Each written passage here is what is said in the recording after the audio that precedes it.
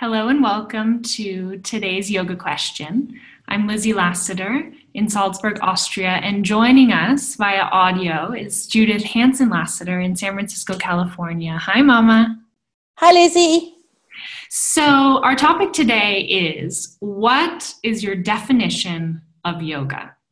So I was just asked, I wrote an essay for this book last year about the ethics of yoga, and the publisher is doing another one in the series. They asked me to write an essay about, my topic is, what is yoga? Which is a huge and challenging but exciting topic. So I wanted to pull in my nearest and dearest expert and ask you, Mom, sort of to muse a little bit and talk to us about this vast practice that we're all so fascinated with, but is so hard to pin down and define. Well, the classic definition of yoga really includes two concepts, which is yoga is a state of being, a yoked, a united harmony, if you will, integration, if you will, of our being, of our self, that eternal part of ourselves. It is a recognition, actually, a remembering that we are connected to the whole of the divine of existence. And that is something that we are, not something that we do. The second aspect of what yoga is, it is the practices associated with that deep understanding, that deep knowingness, that deep recognition. And of course, what's more obvious is the most overt part of those practices, which is asana. Mm-hmm. You can't show off nonviolence. Ahimsa. Look at my ahimsa, baby. Yeah. Wow. It's a really advanced one. Look how long I can hold it. So that's something that I would say mourn is too strong a word, but regret makes it sound too personal.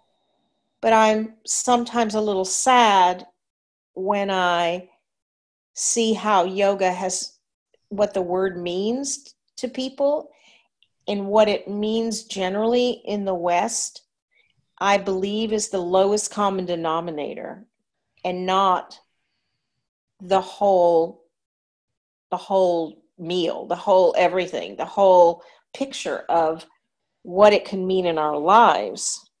And I have this new quote, which I'd like to share. It's several sentences long. If our dear audience can keep their attention on such a long quote, I'd like to read it to you now. That all the practices of yoga create a habit of self-reflection. So when we watch ourselves be greedy, when we watch ourselves want to wiggle away from the truth, when we're doing cobra pose, when we're doing pranayama, when we're meditating, all of these things are about becoming self-reflective and making that self-reflection a habit. Self-reflection is always about and always in the present moment. And maybe this habit of returning to the present moment is what the health benefits of yoga come from. That when we're present, we're usually not anxious. It's because anxiety is always about the future, what might happen. So when we have the habit of returning to the present, the sensations of the present moment, what's really here, that if it is a difficult situation, we're actually more present with it, but we're not anxious. So returning to using this habit of self-reflection to return to the present moment is a lifetime work. It's a lifetime work. So how does that sound? I like it. I want you to read for us the quote all in one go without comment. All right, here we go. All the practices of yoga create a habit of self-reflection, And self-reflection is always in the present moment. When we are in the present moment, we pay attention to our body and what it needs. We pay attention to the breath and how it reveals our emotional state. And we pay attention to the agitations of our mind and how we can forgive them and ourselves. I love it. I'm going to put that in the comments for this video so people can see it written out.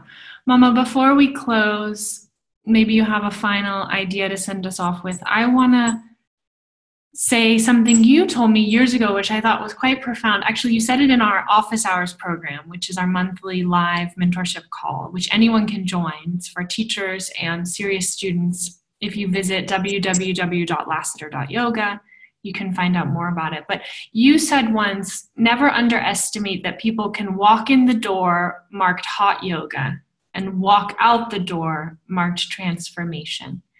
And I really like that idea because it reminds me not to think that I somehow own the true yoga or that my yoga is more spiritual or more profound because it's less sports-based these days. And to remember that there are so many paths into exactly what you're describing in your quote. There are paths to finding forgiveness for ourselves. Well, I'll just tell you an anecdote.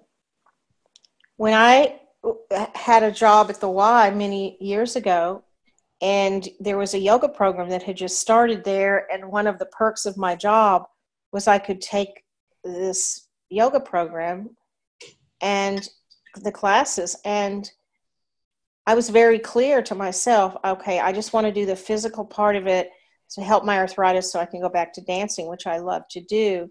And I want nothing, absolutely nothing to do with the spiritual part. So I am living, breathing, teaching, walking example, living proof that the yoga, basically, if you really want to know, is magic. It works as magic on you in innumerable ways. And that magic, of course, doesn't work if you don't do it. If you're not about developing this habit of self-reflection, it won't work. But never underestimate the power of awareness to bring us to our true self. Love, Mama.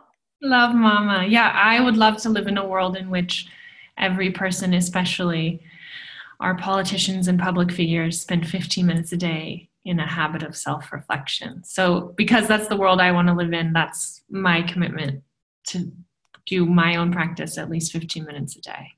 And mine too. So may I end us with, may we live like the lotus at home in the muddy water. Namaste.